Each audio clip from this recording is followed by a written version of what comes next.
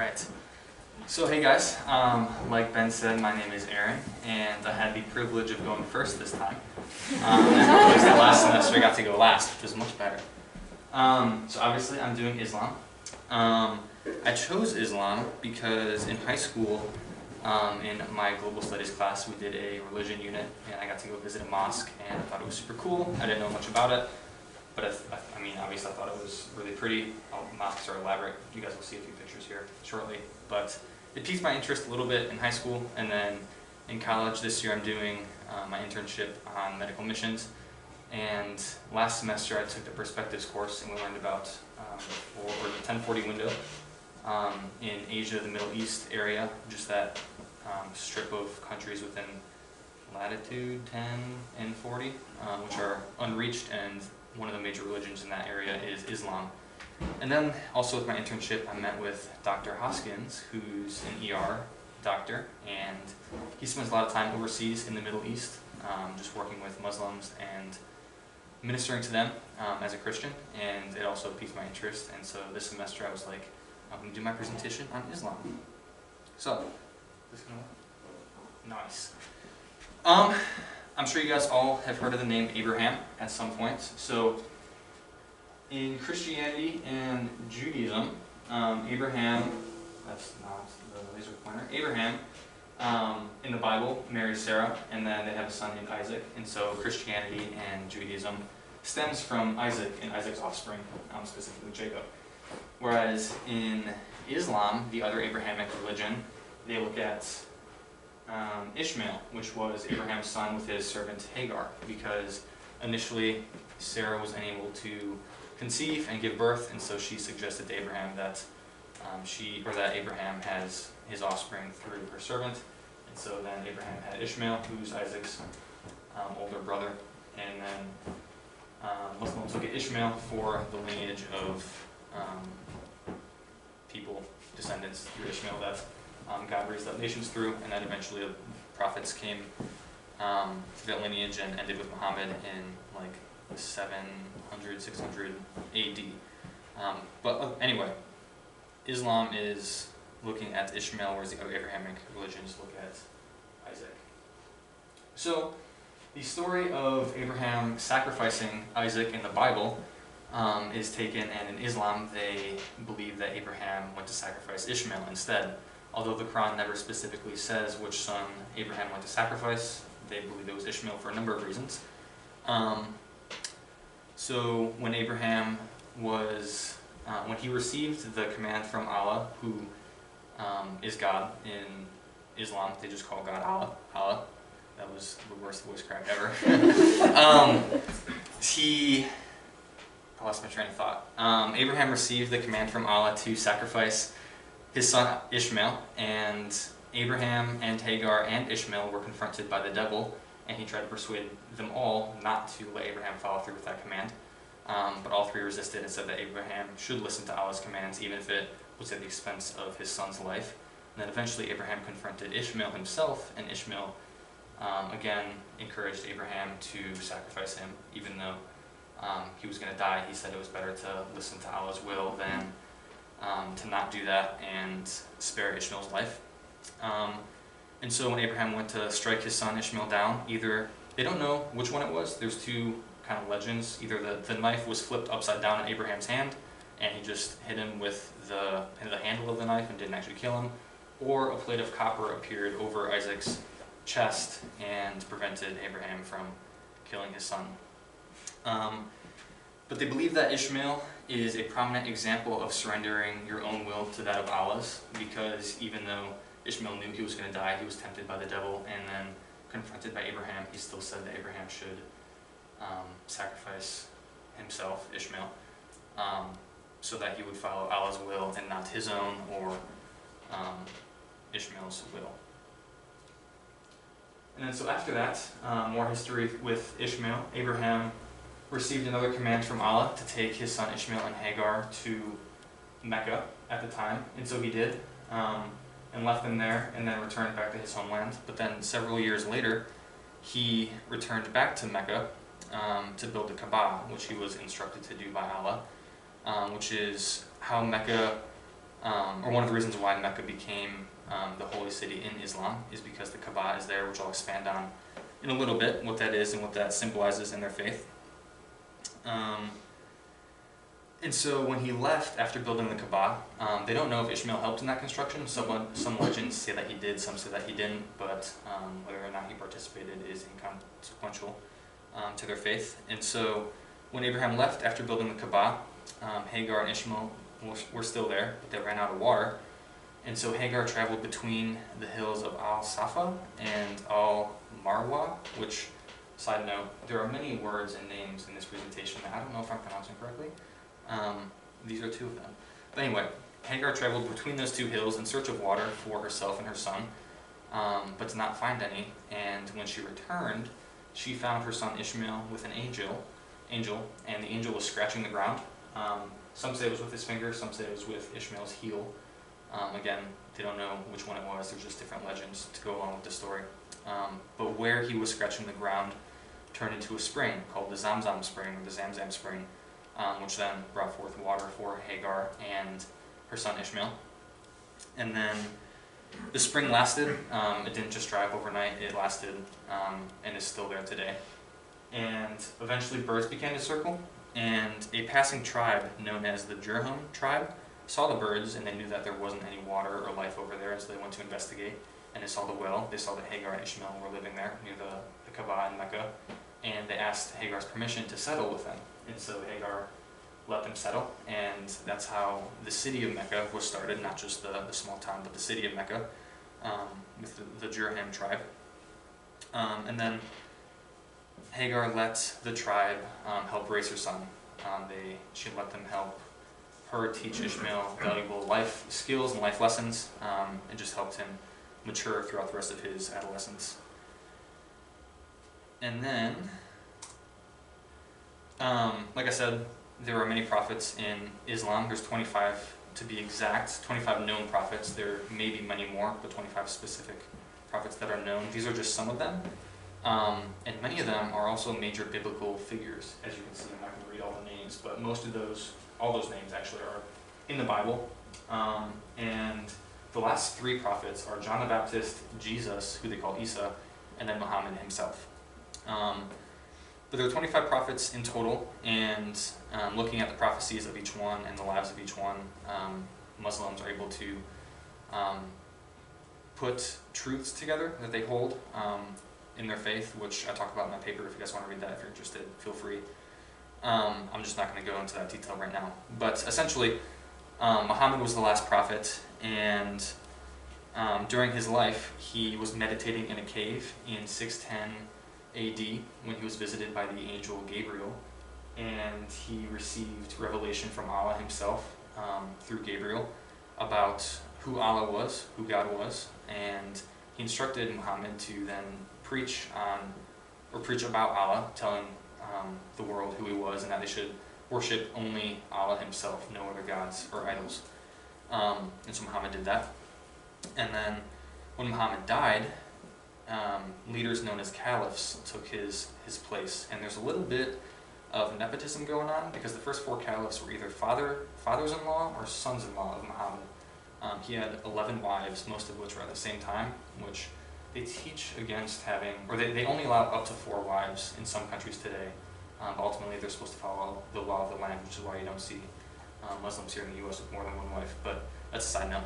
He had 11 wives, and therefore 11 fathers-in-law, and 2 of them became Abu Bakr and Umar, were two of his fathers-in-law, and then Uthman and Ali preceded the previous 2 caliphs, and those were 2 of his sons-in-law. And during the reign of those first 4 caliphs, Muslims conquered a lot of area in Syria, Palestine, Iran, and Iraq, just kind of where Islam exploded in that region back in the day. And eventually the caliphate system turned into the Ottoman Empire in, I think it's 1517. And then the Ottoman Empire lasted until World War I in 1917, when it was disbanded, and that was also the end of the caliphate system. And then moving on towards more modern Islam, there are 2 major denominations today. This is one of the few slides I have that doesn't have pictures. I apologize. But two of the major denominations today in Islam are Sunni and Shia. Sunnis compose roughly 80% of Muslims worldwide, Shia being around 15, and then there's various other denominations, some of which I mentioned in my paper, that make up the other 5%. But Sunnis you can find all over the world, whereas Shias, you can find both all over the world, but Shias are predominantly in Iran, Iraq, and Syria today, whereas most Muslims you meet outside of that region will be Sunni. Obviously there's exceptions. But the major difference between the two is that Sunni Muslims accept the first 4 caliphs as legitimate, whereas Shia only accept Caliph Ali, who was, I believe, the fourth caliph in that line, who was one of Muhammad's sons-in-law. They accept him as the first real caliph, and his offspring as the leaders after him, whereas Sunnis accept the first 4 as legitimate. And then also Sunnis accept 6 books of hadith, which I'll talk about in a little bit as well, what that is exactly, whereas Shia accepts only 4 books of hadith. And then when the Ottoman Empire disbanded and the caliphate system ended, the major leaders in Islam, in the Sunni denomination, didn't have as prominent a role. They have imams today, I think I'm pronouncing that right, imams, who organize prayer sessions within the mosques, which you'll see pictures of where they kind of sit in the mosque in a little bit, but they also have a role in interpreting Sharia law today, which I'll talk about in a little bit, what Sharia law is. Whereas Shia Muslims have more of a hierarchy in terms of leadership structure, with grand ayatollahs at the top, who also have a role in interpreting Sharia law. And the difference between these two is that Sunnis believe that imams are fallible, meaning they can sin, whereas Shia Muslims believe that grand ayatollahs are infallible and divinely inspired to interpret Sharia law. Another difference in how they practice their faith today is that Sunni Muslims, all Muslims pray 5 times a day. It's one of the pillars that I'll mention here in a few slides, but Sunnis will pray 5 times a day with breaks between the prayers, so morning, noon, afternoon, dusk, nighttime, essentially. Whereas Shia Muslims will also pray 5 times, but they pray in a 1-2-2 pattern, meaning they can combine some of the prayers together, so they're not praying 5 different occasions. They're doing 5 prayers, but it's on 3 different occasions instead, just to make their lives a little bit easier. Moving on. So the 5 pillars of Islam. The first one is, I don't know if I'm pronouncing any of these right, but Shahada, I think, which is also known as the Creed, which is simply to just declare one's faith in Allah and your belief in Muhammad as the final prophet and the one that received revelations from Allah through the angel Gabriel. The second pillar is Salat, which is just the commitment to pray 5 times a day, whether that's in a 1-2-2 pattern or 5 separate times throughout the day. The third pillar is Sawm, which is just the commitment to fast during the month of Ramadan when that rolls around, which again I'll talk about coming up here. And then the fourth pillar is the Hajj, which is the pilgrimage you make at least once in your lifetime as a Muslim to Mecca to go through a series of rituals surrounding the Kaaba and just the land that Abraham and Ishmael grew up in and lived in back in the day. And then the fifth pillar is Zakat, which is just almsgiving or showing generosity by giving time, money, resources to those that are less fortunate than you. So more specifically, the Hajj and all of its details, there's different sites that I looked at that had these in a different order. Walking counterclockwise around the Kaaba 7 times was always first, and the final walk around the Kaaba was always last. But the others were in different orders, so I don't know if there's a specific order, but these are the parts of the Hajj that you go through. And this year the Hajj is taking place in July 17th to the 22nd. But the steps are, you get there and you walk counterclockwise around the Kaaba 7 times. And I mentioned the Kaaba before. Abraham constructed it in Mecca when he was instructed to go back there by Allah. And essentially what it is it's the holiest place on earth in the eyes of Muslims. And there were some sites that I saw, they believe it's God's dwelling place here on earth. And so whenever they pray, they face the Kaaba. Wherever they are in the world, in mosques, there's a shrine that indicates the direction of the Kaaba in Mecca, which is in Saudi Arabia. and they face the Kaaba whenever they pray. So the first step of the Hajj is walking around the Kaaba 7 times in a counterclockwise manner. Another piece of the Hajj is trotting between the hills of Al Safa and Al Marwa, which, if you guys remember, are the hills that Hagar walked between to find water for Ishmael and herself when they ran out after Abraham constructed the Kaaba. They also drink from the Zamzam well, which is the well that sprung up when the angel was scratching the ground while Hagar was walking between the hills. They also stand in vigil in the plains of Mount Arafat, which essentially is they just pray for the entire day in the plains of Mount Arafat. And Mount Arafat is where Muhammad preached his last sermon when he was here on earth, which is the significance behind that mountain. And the plain is just right near the mountain. They also spend the night in the plain of Muzdalifah. And Muzdalifah is also where they symbolically stone the devil, which is set up as 3 pillars there. And the pillars represent the times that Satan tried to tempt Abraham, Hagar, and Ishmael to prevent Abraham from sacrificing his son Ishmael.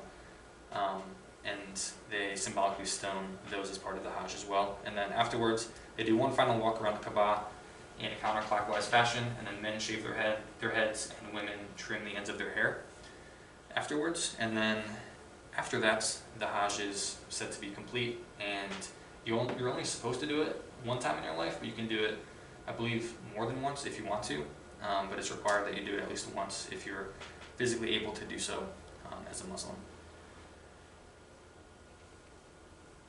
So the holy texts in Islam are the Quran and the Hadith. The Quran is the holiest book.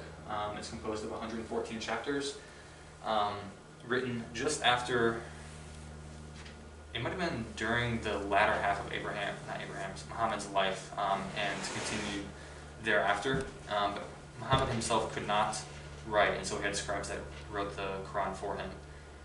But it's Allah speaking in first person through the angel Gabriel, beginning when Muhammad received his first revelation from Allah in the cave that he was meditating in 610 AD, and then he continued to receive revelations throughout the rest of his life.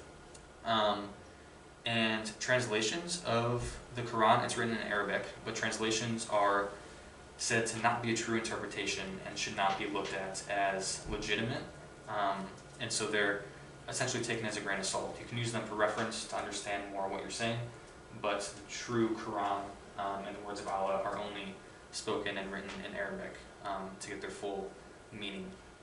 And then the Hadith is all of the additional words, actions, and silent approvals Muhammad gave during his lifetime in reference to Sharia law and the Quran, which were just written down in volumes upon volumes of scrolls at the time, which are now books. And so the Hadith, if you guys remember, between Sunni and Shia, Sunnis accept 6 books of Hadith, whereas Shia only accept 4.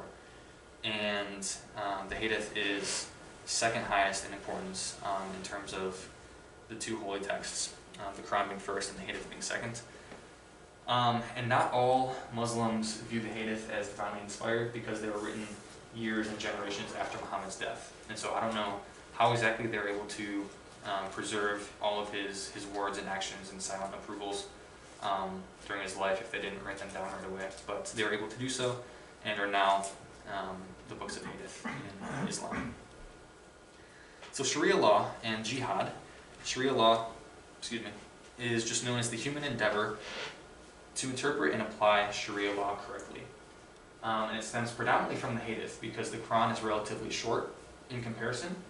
And so, like I said, the imams and the leaders of the Shia denomination in Muslim, I forget the name, or I'm not going to try to pronounce the name because I probably butcher it, but those 2 leaders have roles in interpreting Sharia law from the Hadith and from the Quran. And Sharia law is intended to draw humanity closer to Allah and to allow humanity, Muslims, to live in harmony with His creation.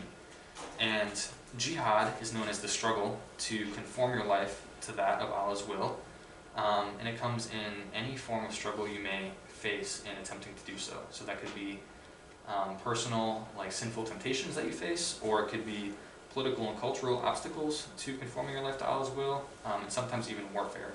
Usually it's only defensive warfare that they turn to, trying to live out Sharia law, but I'm sure we all know that there are some sects of Islam that are very extreme in their interpretation, and they take an offensive approach to jihadic warfare. And so you find groups like ISIS or Al-Qaeda that will commit terrorist attacks on certain populations or certain countries in order to live out their faith in a way that they see fit. But most Muslims denounce that form of practicing Islam. They do not agree with that interpretation and that lifestyle, but there are smaller denominations that take that approach and live that life. So Islamic worship today, like I said, is done in mosques around the world. And the picture on the left here is, I'm not going to try to pronounce the name, but it's known as the Great Mosque, which is in Mecca, which is where the Kaaba is located in Saudi Arabia. And then the mosque on the right is just a pretty one that I found online, honestly. But it's there to show you that mosques are generally elaborate buildings with intricate details to illustrate that Allah is superior to all humanity. It's supposed to just be a representation of who He is and how He's more elaborate and or He's more beautiful than humans could ever be. And within the mosques there is a mihrab, which is the little niche that I mentioned, which is placed in a position within the larger room or the courtyard where Muslims pray, and it's placed in the direction of Mecca, specifically the Kaaba, which is where Muslims face when they pray. And there's also a minaret, which is these taller buildings, which is where the imams preside over the prayer sessions in Islam. And it's also common to have a place for washing before prayer. So you clean yourself, you purify yourself before you go in to pray in Islam. And so the prayer itself it's one of the 5 pillars of Islam, and men and women pray separately. That's mainly to prevent there being any sexual temptation that may happen, because when they bow down, their faces to the ground and sexual temptation may arise, and so to avoid anything that may come up, they separate men and women, either by a curtain, or they have different rooms, or they encourage women to stay home, just because when months of childbearing or pregnancy come, or if the husband in the household works and there's only one car, it's harder for her to get to and from the mosque 5 times a day, and so if the wife or the woman wants to stay home and pray, that's totally acceptable.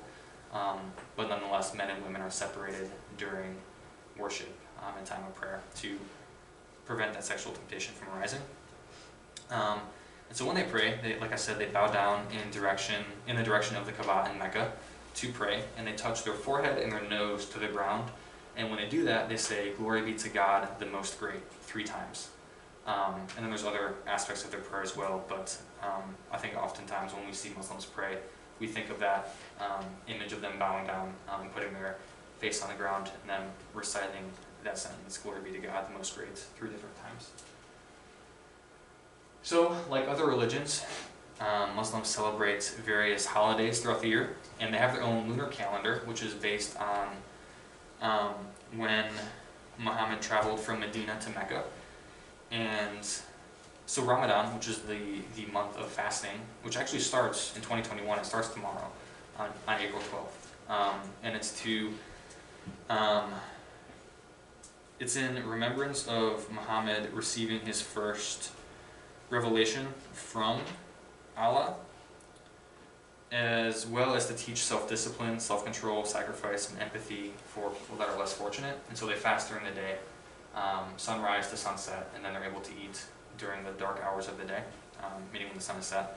And then another holiday is Eid al-Fitr, which is the end of Ramadan, which this year it's May 13th, which is just the end of that month. And Ramadan is celebrated from one crescent moon to another, or to the next. And this year it just happens to be April 12th to May 13th. And then another holiday that they celebrate is Eid al-Adha, which this year is on July 20th, which commemorates Abraham's obedience in sacrificing Ishmael, even though he was tempted by Satan to not do it, and then he confronted Ishmael to see just what Ishmael's thoughts were, but he still was willing to sacrifice his son for Allah's sake, to put Allah's will above his own. And then another holiday, which is the Islamic New Year, is Al-Hijra, which is celebrated on August 9th this year, 2021. It's Ramadan is the 9th month in the year. And like I said, it's a lunar calendar, and so it's 365 days, like our normal calendar. But it's just a different layout. It starts and ends in August. And so today, Islam is primarily in the Middle East, Central Asia, and Northern Africa, as well as Indonesia. But you can find it all over the world. And so I'm sure you guys know that there's many Muslim students here on campus. Muslims are in South America, they're in Australia, other areas of North America and Asia and Africa. And so it's a worldwide religion. It's not localized like some, but it's primarily in that Northern Africa, Middle East, Central Asia, and Indonesia region. You can see the scale over here. That's primarily where they are today, but they're all over the world. And so just comparing and contrasting Christianity and Islam a little bit, Muslims believe that humans are inspired to sin, meaning it's in Allah's will that we all sin at some point in our lives. Whereas in Christianity, we're taught that sin is rebellion against God. And so God didn't cause us to sin. It was our own rebellious actions that led to us sinning and rebelling against God. Whereas Islam's believe the opposite. Also in Islam, they're uncertain of their salvation. And so in order to have the best chance of being saved, they go through the 5 pillars of Islam, practicing those, praying 5 times a day, doing the Hajj, being generous with their time, their money, and everything. But even if they do everything to a T and live a perfect life in the eyes of a Muslim, they're still uncertain of their salvation. And the saying, peace be upon him, whenever Muslims mention the name Muhammad or other prophets, is because they don't know if those prophets are actually saved. And so they're trying to intervene and ask Allah to show grace to Muhammad and the other prophets in order to try to convince Allah to get them to go to heaven, or they consider heaven paradise. Whereas in Christianity, we know that the Bible says if you confess with your mouth or if you believe in your heart and confess with your mouth that Jesus is Lord, you will be saved. And so we can be certain of our salvation, but no matter how good of a life you live as a Muslim, you're still uncertain of your final destination. Which leads to them doing a lot of good works, and so praying 5 times a day, doing the Hajj, that sort of thing. They are doing those things to try to give themselves the best chance of being saved, even though Allah has the final say, and they believe that some people are predestined for paradise or hell, and you can't change Allah's will, but they attempt to give themselves the best chance of receiving a favorable eternal destination. And so their faith can be looked at as being works-based, whereas our faith is faith-based. And so we know that, like I said, if you have faith in Christ, then you can be sure of your salvation, as it states in the Bible. And then another thing about Islam is that they never really know what Allah's will is. They're always seeking it. They're always trying to interpret Sharia law and live their lives accordingly. Whereas in Christianity, we can read the Bible and we can see what God's will is for our lives. He doesn't give us individual details, like he doesn't say, Cody, go to this school, or Sam, take this job. But ultimately, we know what God's will is for our lives by looking at the New Testament and His commands and the way that He wants us to live and spread His kingdom here on earth.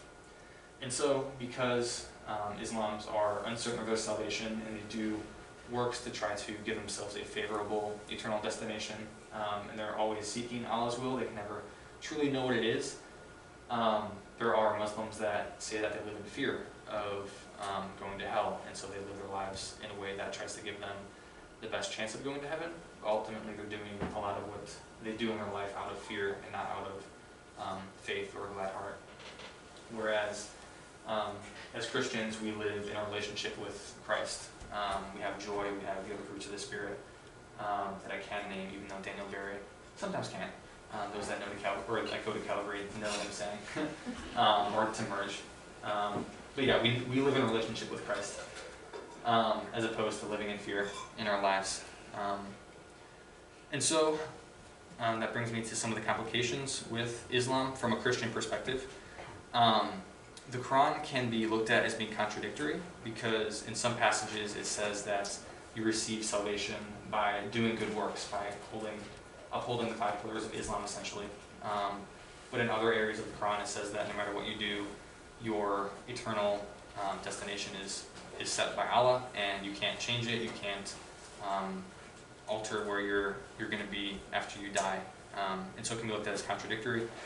And like the last slide said, there's always that unknown or uncertainty factor of your salvation, even for the righteous. And so they're, like I said, living in fear. They're hopeful, but they're some will say that they have a fear deep down that they don't actually know where they're going to be when they die. As well as Allah being unknowable in His true nature, and that His will is always going to be a mystery, whereas the Bible talks about how we can know Jesus, and as we read the Bible we can figure out what God's will is for our lives and for His church here on earth. And then also the idea of bowing down towards Mecca and towards the Kaaba can be seen as a form of idolatry, even though they're bowing down on paper. It's read as they're bowing down towards God, but it's a fine line to walk, bowing down towards God, or if you're bowing down towards a city and an actual building. And so it can border on idolatry in what they actually worship. And then also in Islam, it's believed that everyone goes through hell before the righteous enter paradise. And so even if you are going to go to heaven one day, you enter hell first and spend a period of time there before you go to heaven. And so, out of others, I will say I do not take credit for this picture. One of you guys did it. I won't say who, but one of you guys made the picture. I'm sure some of you guys can guess. But just my personal understanding, I enjoyed doing this project. I enjoyed learning about Ishmael and Hagar, and just how the roots of Abraham's offspring are intertwined between Christianity, Judaism, and Islam, as I did my project on. So I enjoyed learning that history, and I enjoyed learning the views on Jesus as a prophet, which I didn't elaborate on too much in this presentation, but I elaborated more in my paper. But essentially they view Jesus as a prophet, not as the Son of God, and not as the Messiah, although they do believe he was born of a virgin, lived a perfect life, and died, and will descend from heaven one day. But they don't believe he's the Messiah or the Son of God. And I also had many conversations. Some of you guys have met Abbas. Him and I talked quite a bit at the Creation Museum. And afterwards, he was a Muslim, but now he considers himself a Christian. And so we had many conversations about why he decided to walk away from his Islamic faith, even though his family is still Muslim back home, and just his take on the Quran and the Bible, and how Islam or Muslims view Jesus versus how Christians view Jesus. And also just I've enjoyed learning about the major pitfalls of Islam from a Christian perspective. Now I know that if someone that's not Christian just goes and does a bunch of research and has conversations, like interviews people that are Christians, they're not going to truly understand what the Christian faith is. And so I don't claim to truly know what the Islamic faith is, because I'm not Islam. I don't live that life. I don't experience it the way that Muslims experience it, and so I'm by no means an expert. This is just a surface level presentation, but I've enjoyed learning everything that I talked to you guys about. And as Ben said before, next week Danielle's going to be presenting on Scientology, and after that Laura will be presenting on Voodoo. So that's all I have. We'll do a Q&A for questions that I may or may not be able to answer, but thank you guys for being here and for listening to my presentation.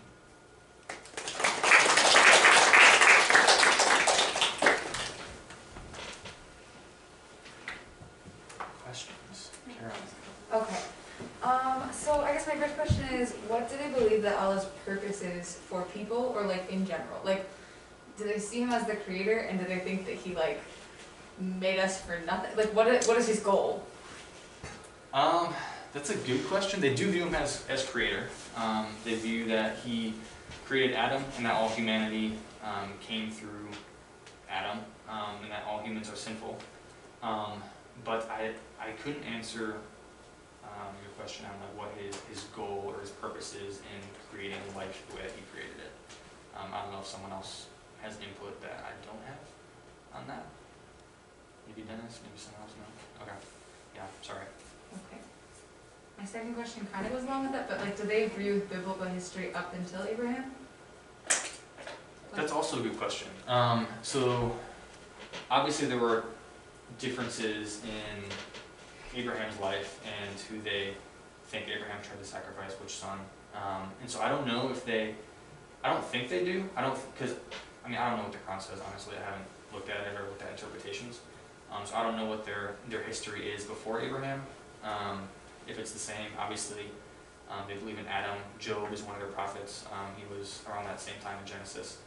And other like biblical characters, but I don't know if there's a lot of parallels or discrepancies between some of the details of the lives of those people that we read about in the Bible. Obviously, there was differences between Ishmael and Isaac in their view, and so I'm sure there's other differences, but I don't know for sure.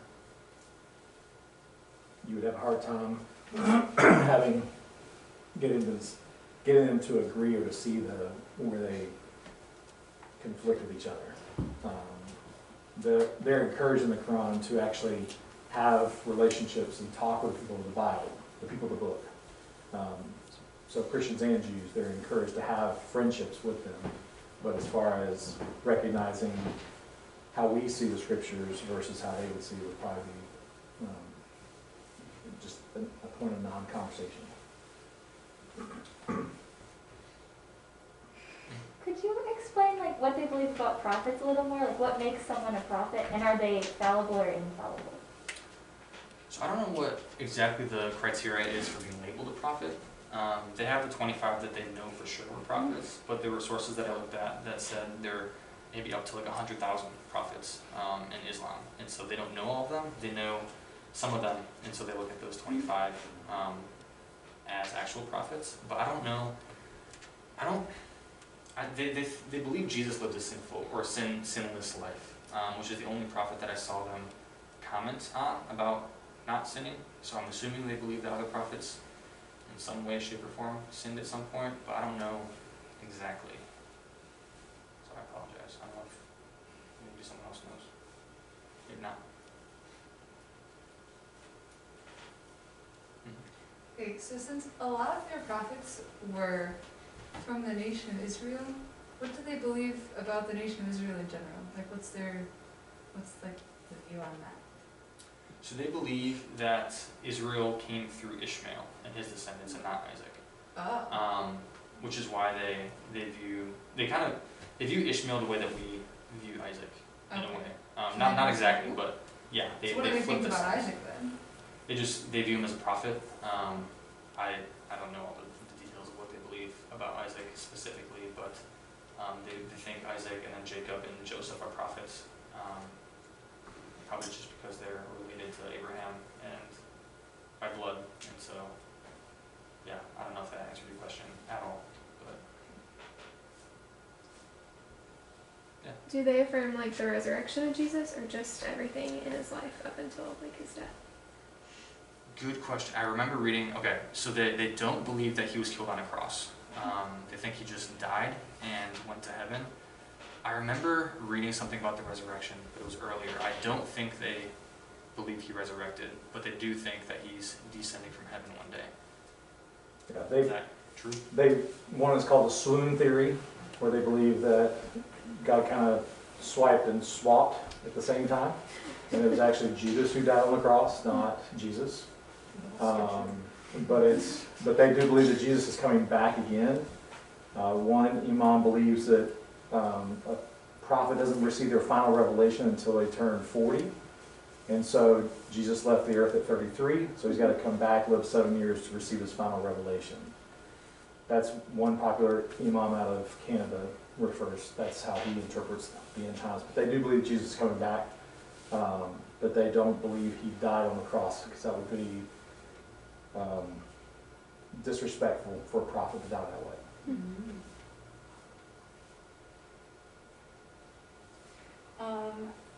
So what makes the Sunnis or the Shias, like what makes them think that they're right as opposed to the other one? Like, where did that split come from, I guess? And like, why are they like, oh, well, it should be this? Yeah. Again, I can't answer that exactly. Obviously, there was probably a disagreement at some point between two parties. I think like other denominations within Christianity, at some point in history, there's a disagreement. Half the crowd thinks this, half the crowd thinks that, and so churches split, churches divide, denominations are born, and so I'm assuming it's something along those lines.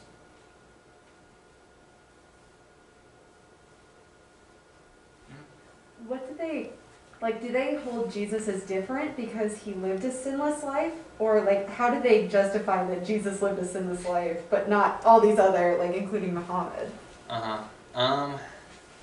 Good question. So that's one of the reasons that Abbas left Islam, is because he realized that Jesus lived a sinless life, and he was born of a virgin, and they believe that he's going to descend from heaven one day, but they don't, Islam or Muslims don't believe that he's the Son of God or the Messiah, and that just didn't add up to Abbas.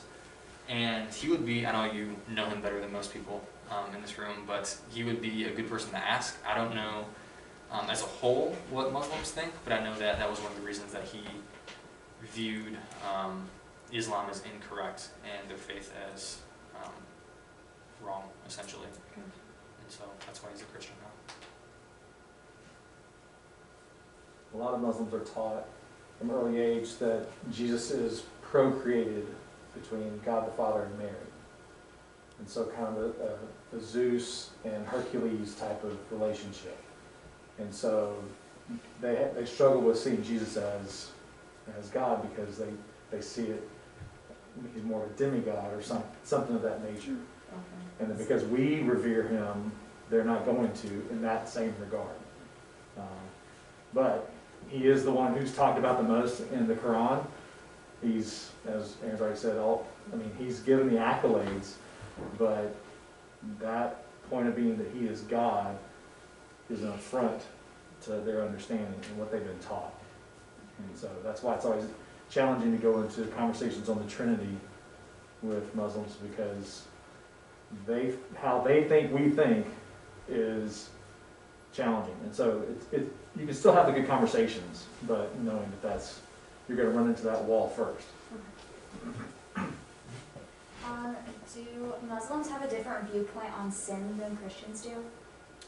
So they view that all humans are sinful and will sin in some way, shape, or form. And like I said, they view that it's in Allah's will and intention that humans will sin. But I don't know what they view as specific sins. They don't view the 10 Commandments the same way that we do. They don't view other commands in the Bible the same way that we do. I'm sure there's things in the Quran or in Hadith that they derive specific sins from, but I don't know what they are exactly. It's a lot of the common things, like the same as us, like adultery or sexual sin is obviously one of them because they pray separately to avoid that temptation. But yeah, I couldn't tell you specific sins they hold. So do you have to do all of the 5 pillars to even be considered for salvation? And like, then what if someone was too poor to like afford a pilgrimage? Like, are they still considered, or? That's a really good question, and that's one of the things that Muslims kind of wrestle with. That's like one of the deeper questions that they face.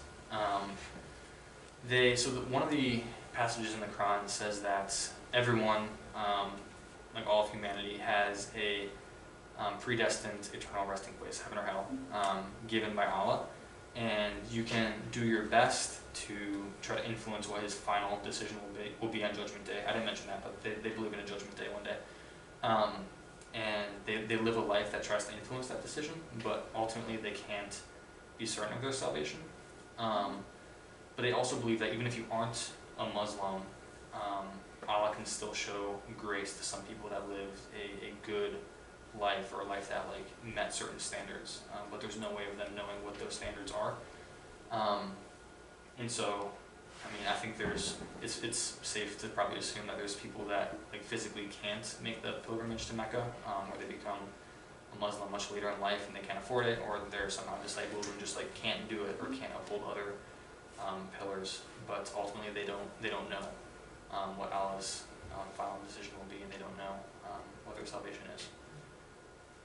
They can also contribute to someone else to go as a means of grace through that.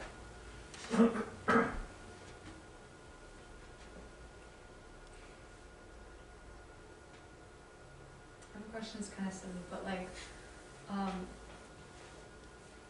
feel dumb asking this actually. Okay, if they get far enough away from Mecca, how do they know like which direction to pray? Doesn't there come a certain point where it's like we could face this way or the exact opposite way, and it's about the same? Yeah, I mean, I'm sure there is. Like, There's so an app for that. Really? there's an app for that. Oh wow. Okay, cool. There's an app for it. So I've heard it's like the literal direction, but I've also heard it's the shortest distance. So like if you just think about flying across the country. You don't fly straight across. You kind of go up and over to like follow the curve of the earth. And so I've viewed that some will pray in the direction that's the shortest distance between them and the Kaaba, and some pray in the actual like literal direction of the Kaaba. But that's a good question, and I don't know. So how heavy is like the emphasis on avoiding temptation to sin, but like compared with the idea that sin is like within Allah's will or whatever? Because like you see some that are very big about like hair coverings and like that type of thing. Is that like a denominational thing, like Sunni versus Shia, or? Yeah, I feel bad saying I don't know again, but like ultimately I don't know what the answer is. I know that in the Quran, a lot of times Muslims are known for like super harsh punishments when people sin, like being stoned, or if you like steal something, which is also a sin, they'll like amputate your hand. Most Muslims don't hold that strict interpretation of the Quran, but in terms of avoiding temptation, I'm sure there's other things that they're encouraged to do, like men and women not praying together, or if you know that like you're in a place that you might be tempted to steal something, I'm sure they're encouraged to avoid that. But ultimately, like the bottom line is not sinning. Like I know in Christianity, it's not a sin to be tempted; it's a sin to act on that temptation. And so, I'm assuming they hold a similar view to that. Like being tempted isn't wrong, but acting on that temptation is wrong. But ultimately, like I said, I'm not sure exactly.